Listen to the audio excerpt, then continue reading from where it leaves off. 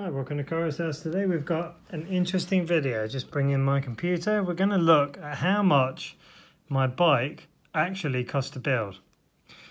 So the ones that are underlined, I looked at my PayPal account and took the payment straight out of there. So all the ones that are underlined were in either dollars, yen or euros, and the other ones were in pounds.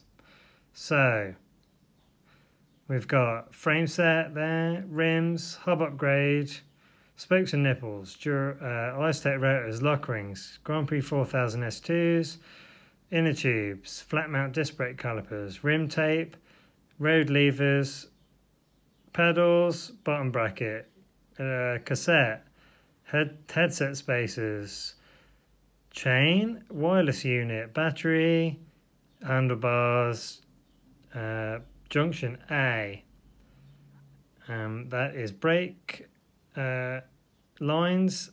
These are the extra light Thru Axles, E-tube wire, water bottles, Garmin Edge computer.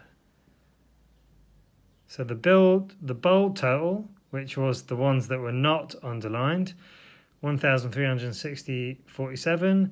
All the stuff in euros, yen and dollars, 1,564.32. So that gives us a total for my bike to build it of 2,942.79.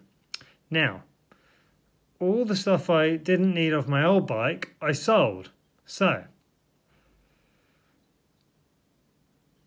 we're going to have a net spend. So the frame got me 360, seat post 103.81, pedals 53.10, disc rotors 33.24, button bracket 23.50, saddle £49, brake calipers 43, brake levers 173.75, wheel rims 81.07, skewers 31.29, through axles 11.50, junction box A 49, handlebars 54, wireless unit 35, Garmin 510 108, E-tube wire £10, cassette 49. So all the bits I didn't need off my old bike I sold for 1,268.26. So build total minus sold total gives us a net spend of 1,656.53 to build my Yoeleo bike. Let me just go back to that total. That isn't bad.